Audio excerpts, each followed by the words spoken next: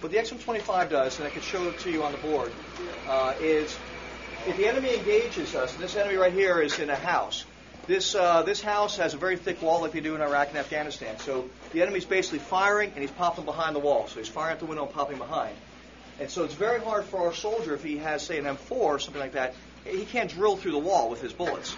So what he wants to do is he wants to get that round in the window.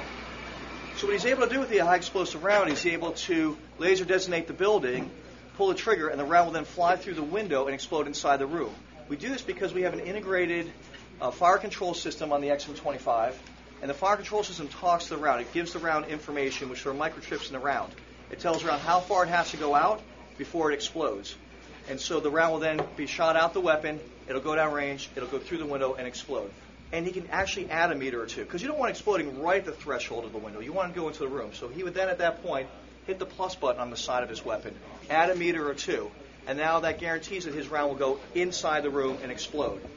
So we're going to demonstrate that right now. Okay, There it goes. So you see it went right into the window. Look, now that whole area is fragmented, fragmentation.